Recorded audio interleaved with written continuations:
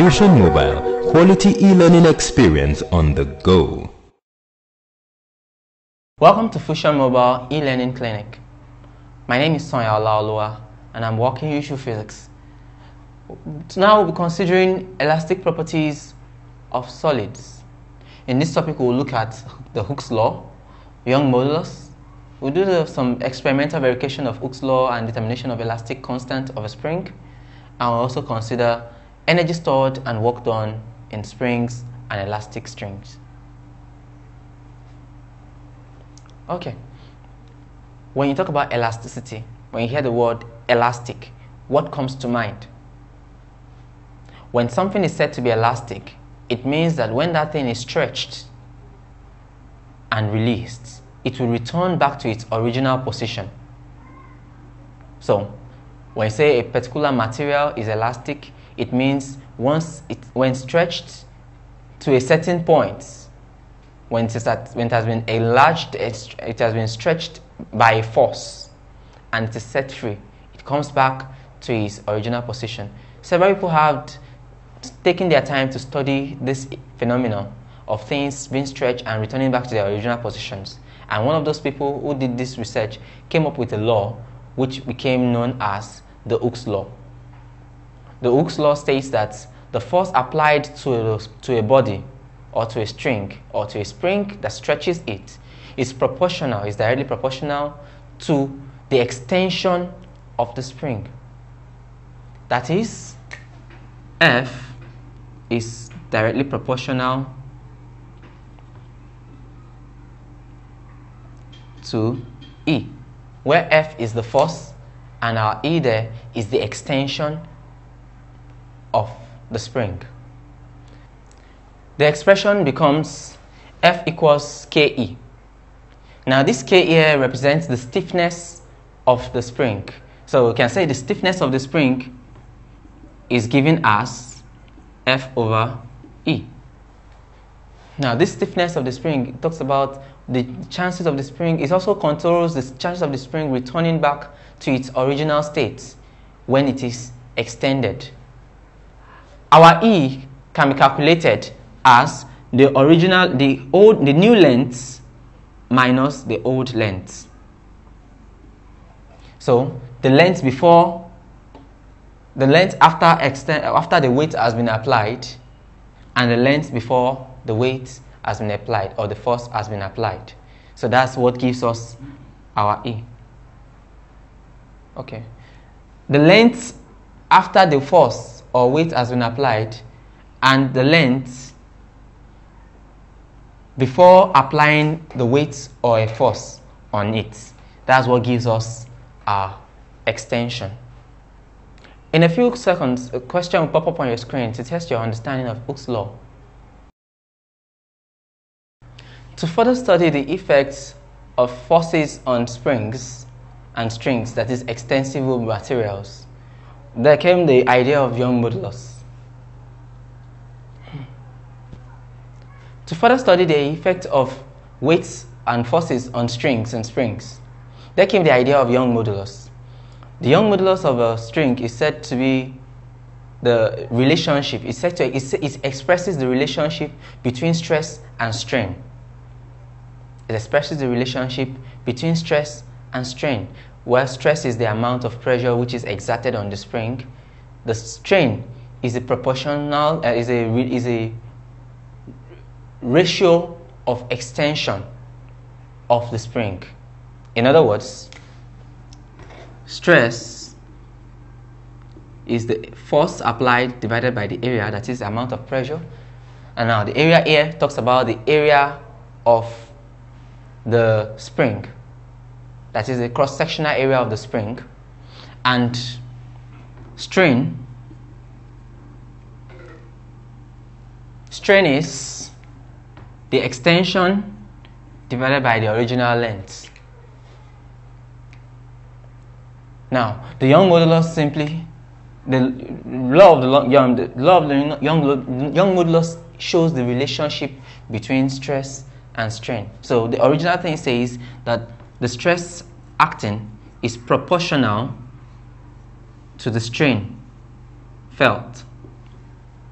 And when we put it all together, we have FA equals a capital E. This capital E represents Young modulus, and we can calculate our Young modulus as FL over AE. Now note this, the strain has no units because this is meter divided by meter.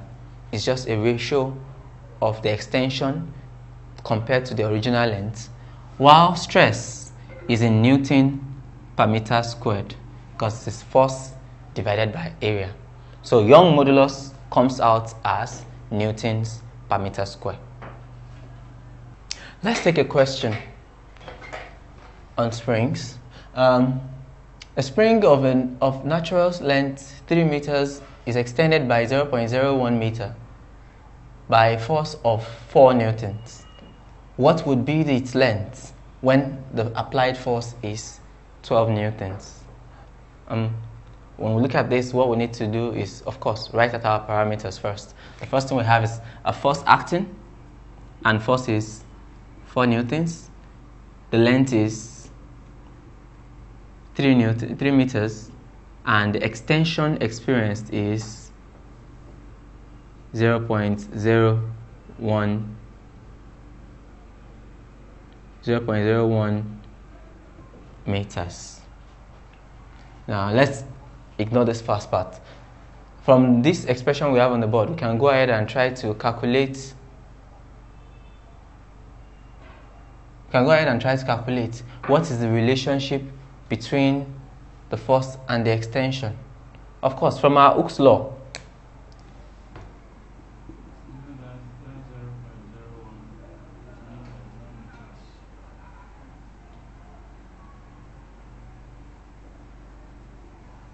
considering our Hooke's law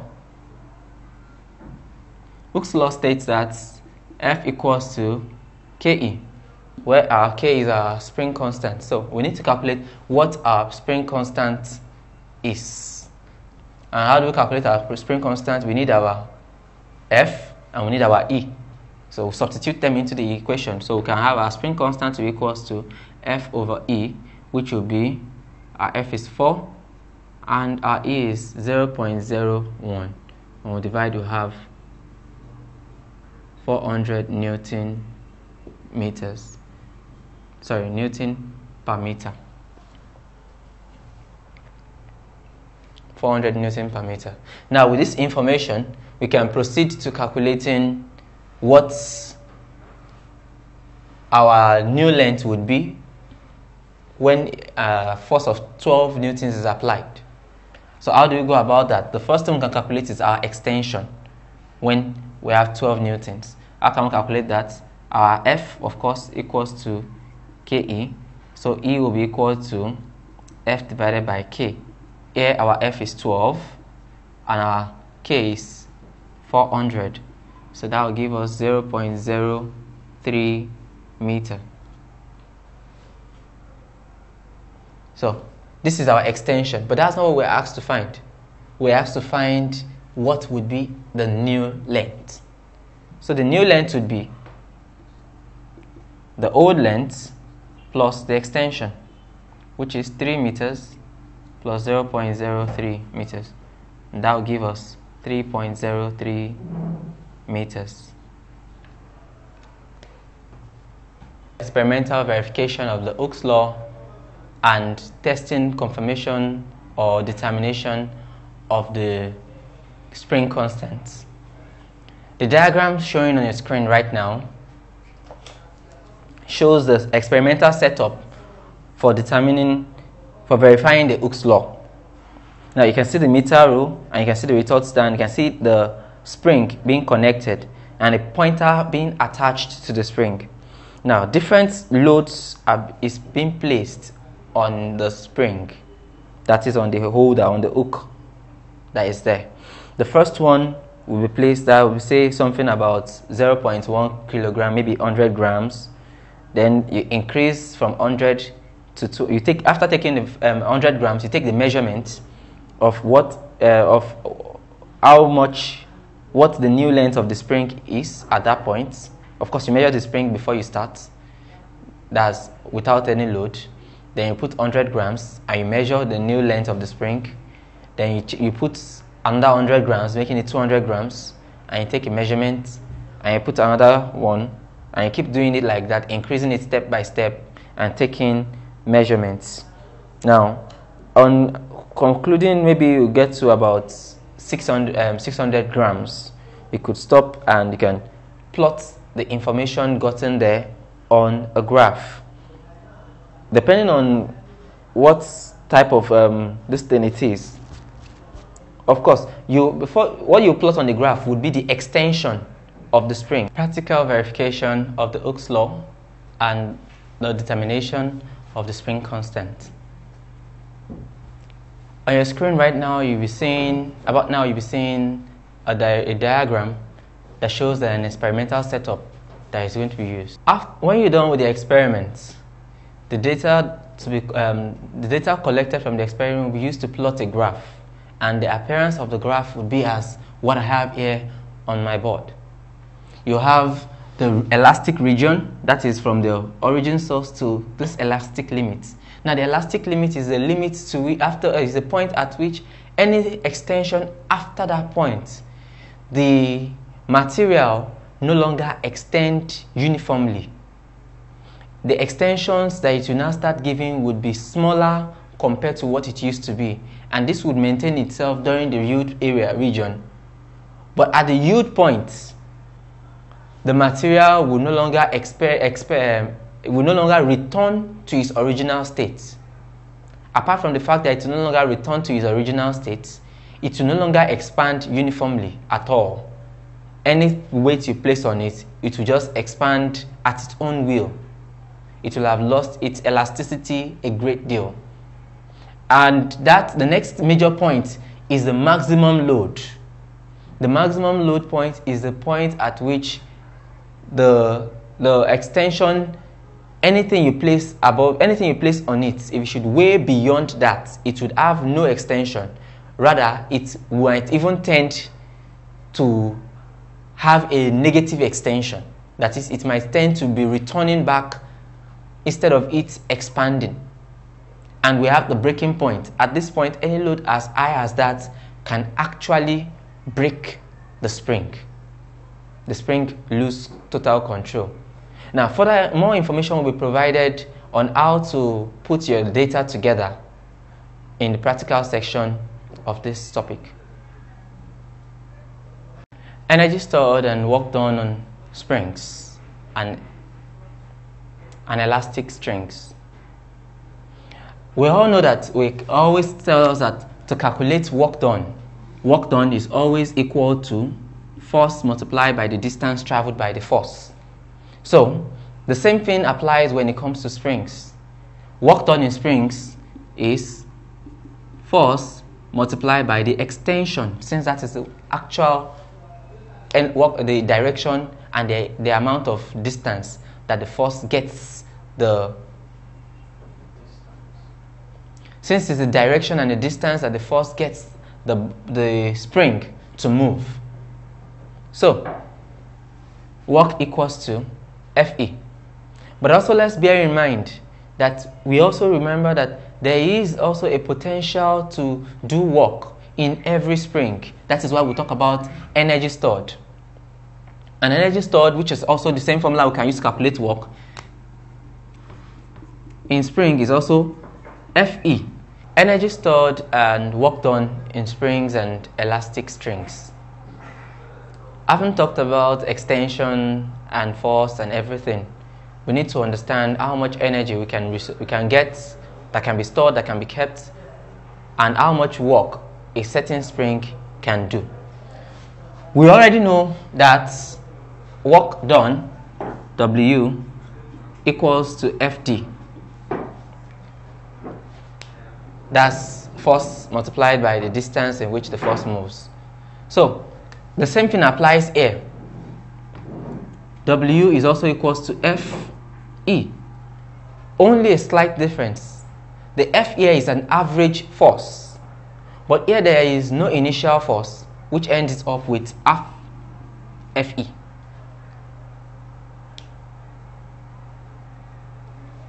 average force, majorly because we are introducing extension.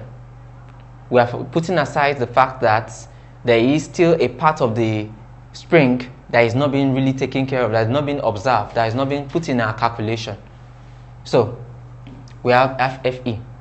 And let us recall, when we talk about energy and we talk about work, we say they are always the same. Energy equals also half FE. And energy is stored, is processed inside, is the potential to do something. So you don't necessarily have to have a force pulling the spring for you to calculate the work done. Sometimes it can just be an energy stored, an energy processed inside the spring. And to calculate such a thing, you need to understand the spring constant. The spring constant shows us how much extension a force can have on the spring. So it shows a potential. And if we recall, we said F equals KE. So bringing F equals KE into the energy equation, we have E to be equal to half KE multiplied by E, which would give us half KE squared. So the potential, the energy stored inside the spring can be calculated as half KE squared or half KE. Same thing with the work done by a spring. Let's take a question on springs. A stone of mass 20 grams is released from a catapult whose rubber has been stretched through 4 centimeters. If the force constant of the rubber is 200 newtons per meter, calculate the velocity with which the stone leaves the catapult. First thing we do is to write out our parameters.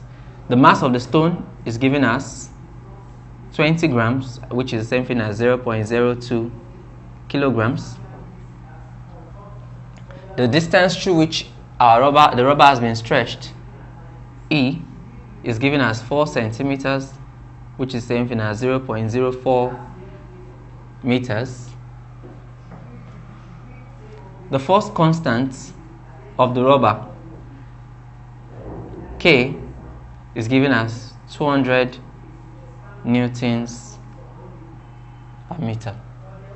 And we are asked to find velocity. This one seems a little tricky, but if we think and try to put things together, we can calculate how much energy is possessed by the rubber at this particular point in time, and we can calculate how much energy the stone would use to fly away. So that will be spring energy should be equal to kinetic energy, and spring energy is calculated by half KE squared. Kinetic energy is calculated by half mv squared. So we can substitute our parameters into the equation now. We have the halves can cancel out. Our K is 200, our E is 0.04 squared, our M is 0.02, and V is what we are looking for. So moving things around, we can have our V, making our V the subject of formula, equals 200 multiplied by 0.0016 divided by 0.02. When you use your calculator, you have V squared equals 16, so V will be equal square root of 16, which equal to 4 meters per second. Yes, please also always bear in mind, we had to bring in 2 different formulas of energy to solve this problem. We brought in the energy for spring energy, that's the one we just learned, and also brought in kinetic energy, which we have been taught in a previous class. And the kinetic energy formula, of course, is half mv squared, while that one of spring which we use is half ke squared. In this topic we considered elastic properties of solids, and we stated Hooke's law, which stated that The force applied on a particular body, on a spring or on an elastic body, is proportional to the extension of the body. We also considered Young modulus, and Young modulus said that there is a relationship between strain and stress acting on the body. Also, we tried to describe the experimental method to verify Hooke's law, which is also the way to determining the spring constant, the elastic constant of a spring. And we also considered how to calculate energy stored in a spring and work done in a spring. We came up with two formulas, which are E, that's energy, equals to half KE squared, and E equals to half KE. In a few seconds, some questions will pop up on your screen. Please attempt them. And if there is anything you do not understand, you can go over this video one more time. Thank you.